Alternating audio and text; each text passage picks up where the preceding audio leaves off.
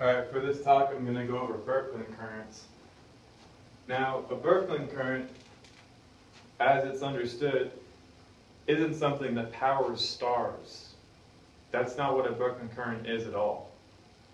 A Birkeland current is charged particles exit a star in the form of solar wind, okay? And that solar wind travels through interstellar space and then gets field aligned, meaning the charged particles travel along the magnetic field lines of another object, such as the Earth. And those charged particles will then enter in the polar regions of that star, producing light. And we can see these aurora. I'm not too sure that's how you spell it, but we can see those aurora really strongly in the northern regions of Earth, and I think also in the southern regions. That's what a Birkeland current is.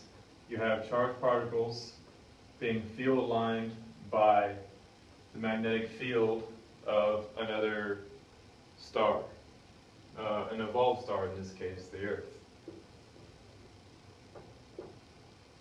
Now that you know that, that's what the Birkeland current is. What is strange to me is that electric universe, what they want to do is take that simple concept and just throw it all over the place. What they do is they say, okay, you have your star, and then you have currents coming in, or no, you have charged particles coming from other places, such as other stars. Okay. Those charged particles coming from another star, entering in the polar regions of a hot star. Say these are sun-like stars. So they both have very strong solar winds, which are exiting the star.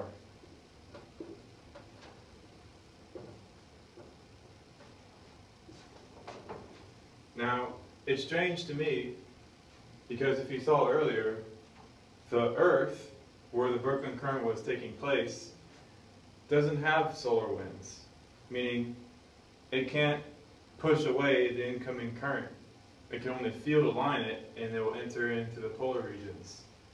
Now, it's strange to me because EU wants you to think that a star ejects charged particles, which then enter in to another star, creating Birkeland currents inside of another star. They want you to believe that somehow these two objects are connected via Birkeland currents, supposedly.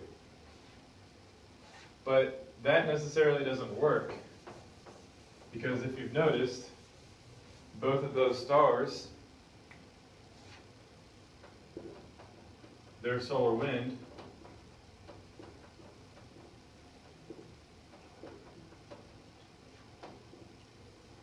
is rejecting other stars' solar wind.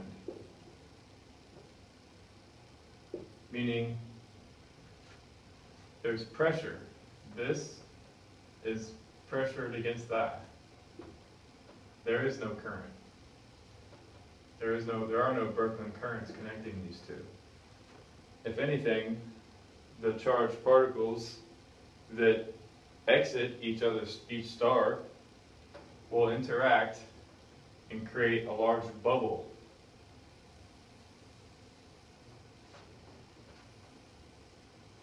Okay? Think of bubbles in the bathtub.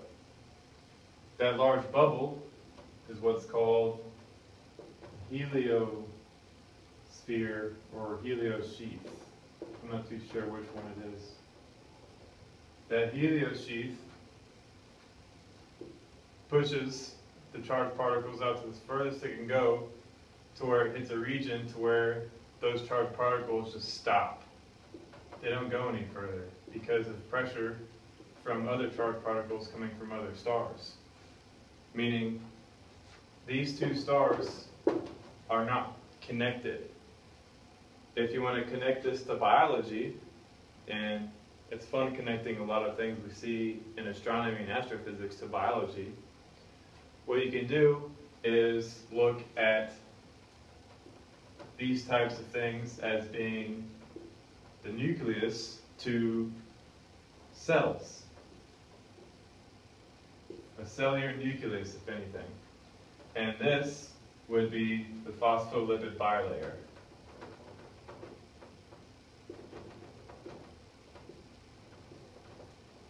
Okay? And the phospholipid bilayer would be similar to the helios sheath. It's what rejects incoming material from entering into the cell. And this would be the solar system. All the other solar system objects are inside of here. Okay? I think that basically sums up the Birkeland current argument. As we saw, stars are not connected to each other electrically. If anything, they're pushing against each other as they move through space. The Birkeland current only really applies to objects that don't have solar wind.